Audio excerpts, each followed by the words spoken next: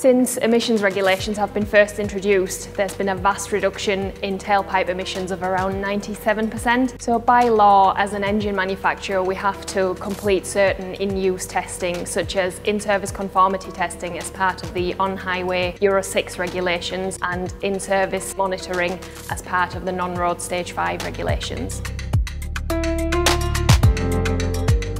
For non-road, we'll come to the machine owner's site and we'll conduct the testing there.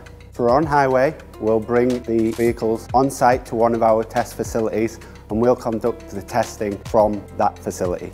So we are constantly looking to expand our testing location to meet the needs and the requirements of the testing. Where we don't have a Cummins facility, we'll use carefully selected testing providers to conduct testing on our behalf. Cummins also go above and beyond what is legally required by testing engines up to and above their emissions useful life.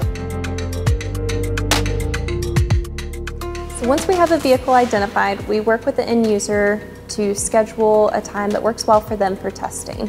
We then arrange logistics to bring the vehicle to our site. Once the vehicle is on site, we check over it and make sure it's in good working order and that it's ready for road testing. Next, we move on to the installation, which includes two main pieces.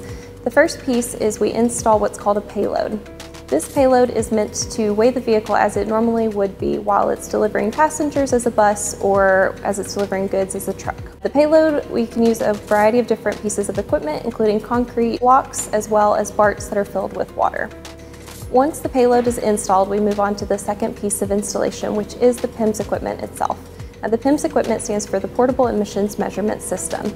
So this equipment takes samples of the exhaust as the vehicle is driving and takes them in a heated line to the analyzer itself, where the gaseous emissions are analyzed with the internal components. Once the vehicle is ready for testing, we have set routes around our testing facility that we drive the vehicle on. These routes differ based on the vehicle classification, so a city bus will drive a different route than a delivery truck. The routes are made up of different percentages of urban, rural, and motorway sections. A typical test takes about 3 hours, and we plan to do 1 test per day. Once the vehicle has a valid test and we're comfortable with testing, we will then remove the payload, remove the PIMS equipment, and make sure the vehicle is in the same condition it came to us. We will then arrange logistics to transport it back to the end user. For non-road, the equipment used is the same as on-highway. We use the same PIMS equipment. The difference is that we test at the customer site while the machine completes its real duty cycle. I am James Coxon from Coxon Brothers, Beedale, North Yorkshire. So Cummins contacted us. We chose a date that was convenient for both of us.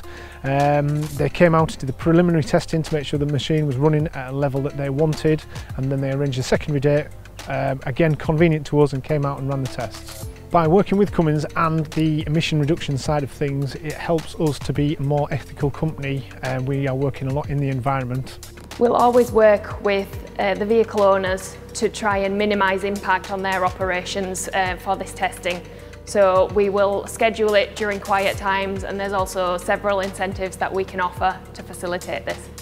Cummins needs your support with vehicles and machines to allow us to complete this critical testing and accelerate global sustainability goals.